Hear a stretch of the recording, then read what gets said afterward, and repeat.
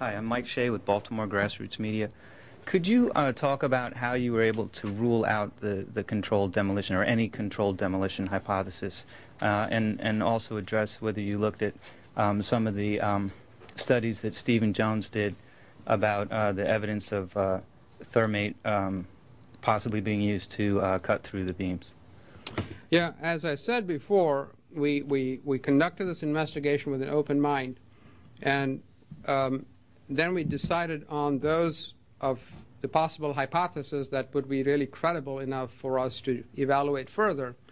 And controlled demolition was one of them. And the way we proceeded to do that is, of course, there are many ways we could do it.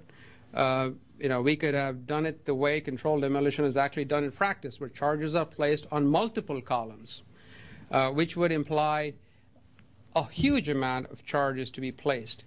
We instead decided, what is the worst case scenario? Meaning, what is the minimum amount of charge we could use to build this building down? And when we looked at that, we said, well, if column 79 is in fact what caused this building to come down under fire, let's assume we have a charge that can be placed directly on column 79, which of course most people would not know is the critical column, just because that was not, we found that out after the analysis that we did. So assume that we actually can do that. And as a result of that, we found that even the smallest charge would lead to an incredibly large sound half a mile away in an urban setting, which would be as loud as a gunshot blast, as loud as an engine of a jet plane when it's flying, and 10 times louder than being directly in front of speakers at a rock concert. Even the smallest charge would lead to an incredibly large sound, They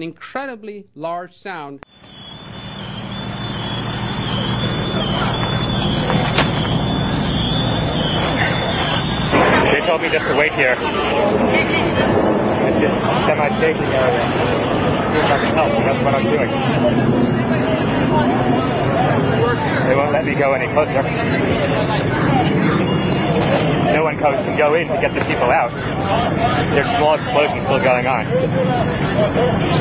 When we reached the 6th floor, the landing that we were standing on gave way. There was an explosion, and the landing gave way. Yeah, here's one of the guys who can tell you I'm okay, all right? Here, hold on. You want to call your mother or something? To be right now. You gotta get back from here.